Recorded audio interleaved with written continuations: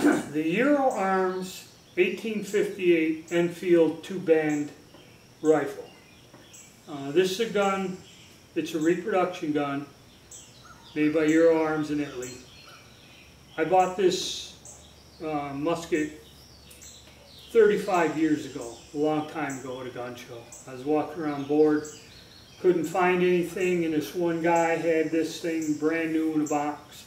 And I said, you know, I never fired an old black powder Civil War style musket. Why don't I get one and figure out how to do it? Learn something new about firearms. So that's why I bought this gun, and I shot it quite a lot years ago. And it's been sitting on a wall here for a long time. Okay, I'd say the last time I fooled with it was 8 years ago or something. So I took it down and took it out, tried it out again. Going to start. I may pick up some other different types of guns of this type and go out and shoot them. Anything, it's a lot of fun to shoot. Okay, they are. If you like old guns, these are a barrel of laughs to shoot. I really enjoy it, something different. Okay. So what we're going to do is we're going to take a close look at this gun. We'll do an overview of the gun because I've never talked about this gun before or made a video. And then I went out and shot it, and I'll show you the bullets I'm shooting in it, and then I'll have the other videos of me out on the range with this musket. So let's take a closer look at the gun. Alright, as far as repros goes, not, you know, this is good quality. It has a case hardened lock, got the crown, and then you have the, I believe it's London Armory Company, which I believe the markings on that lock are supposed to be for the little carbine. There were 3 versions. There's a 3-band musket that I think has a 36-inch barrel. A 2-band musket, which this is, with a 33-inch barrel, and then there's a small musketoon with a 24-inch barrel. They would also be 2-banded, but this is the 2-banded rifle, I guess they call it. And it's got some nice bluing on it. You know, your markings there.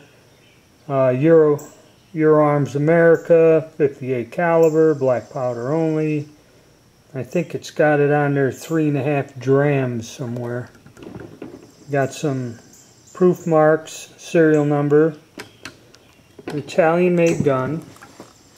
Now your rear sight here, not adjustable for windage, but I believe it's a good copy of what goes on these, and I guess very similar to the sight that was on the Snyder conversion, because these guns were all converted at one time.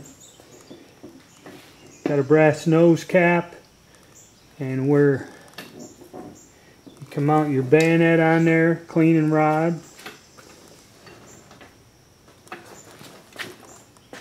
And pretty substantial barrel. It's a pretty heavy gun, pretty heavy duty gun. The front sight is soldered on and fixed. Can't adjust it for windage. Same with the rear sight. And the problem that you may get with a lot of these repro guns is the sights are soldered on and not adjustable, and if they're off, because I had another musket, Antonio Zali Zouave musket, that I mean, whenever I fire it, the rear sight would flop around, and I could not hit nothing with that gun.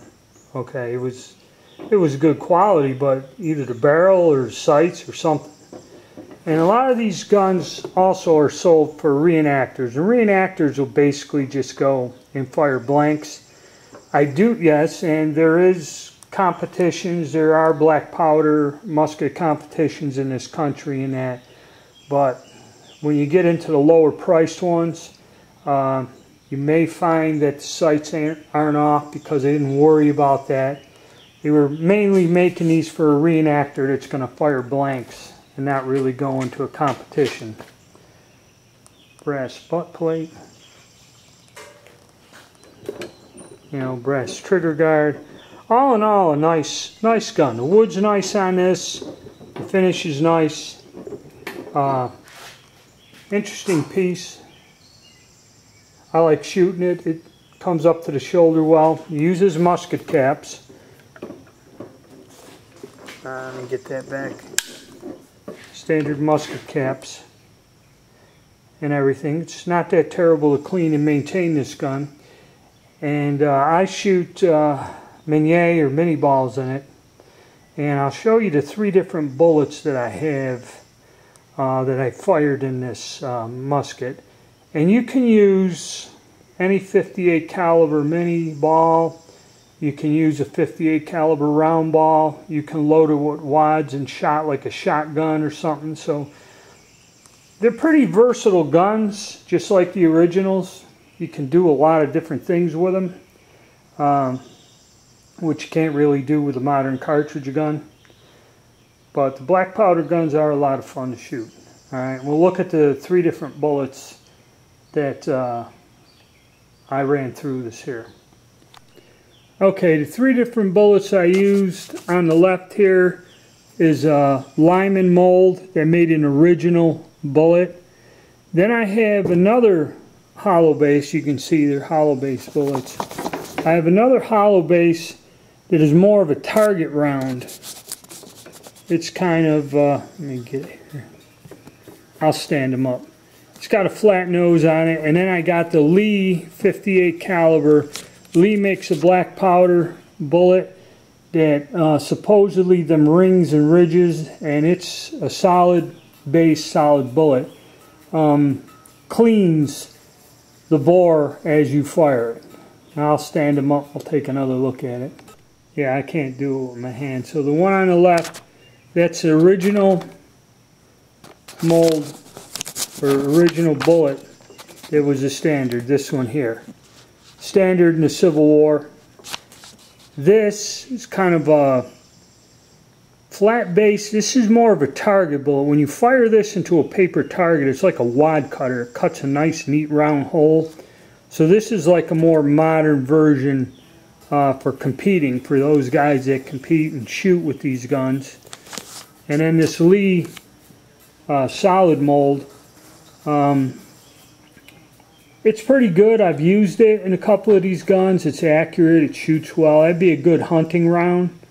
And even though you don't have the advantages of the Mini or the Minié style, it's still a good bullet. I like it. And I've shot all 3 and had good results in the gun. Now I'll show you something about these hollow base bullets. It's interesting. I got the gun here. Now when I first bought this thing years ago, I didn't know much about black powder guns. I fired like Hawkins muskets and that was popular back then. But I never fired a Civil War gun using, you know, regulation ammo.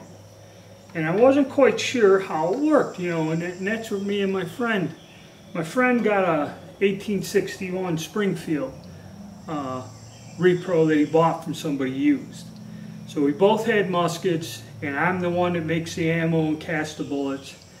And I brought it over there, and I always thought you had to have some resistance. Like when you put a patch ball in, you know, you got to have a ball starter and it fits in tightly. But after doing study and research, there was no internet. You had to buy books. You had to buy books specifically and hope that somebody was shooting a repro and would explain to you how to do it.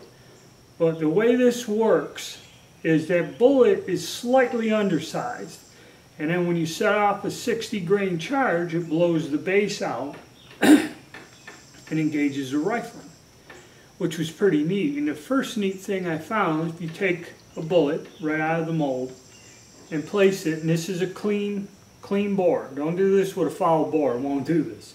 But the gun is clean and has not been fired, you know, it's got a clean bore in there. You take the bullet, and you can hear it just gently glide down and hit the bottom of the barrel, which was pretty neat. Pretty neat thing, I thought. And it just slides gently right back out. Okay, so when you shoot this, just basically pull the hammer to half cock, make sure your nipple's clear, dump 60 grains down. I put a little bit on my finger, I put a little bit of lube around the base of the bullet, because I'm going to shoot it right then and there. And your first one will go down easy, but then after you fire it a bit, you know, there is some resistance, you got to tamp it down. And that's all you got to do. Just a little bit of lube on them, put them in there, and away they go. It's a lot of fun. You can fire the gun fairly quickly, you know, if you had the bullets pre-lubed. I just do it for fun. You know, I don't get into speed or competition or going out target shooting. But the gun, I was lucky. This one, the sights are on and it shoots well. And now I'm going to run the videos where I took it out for a day at the 50-yard range.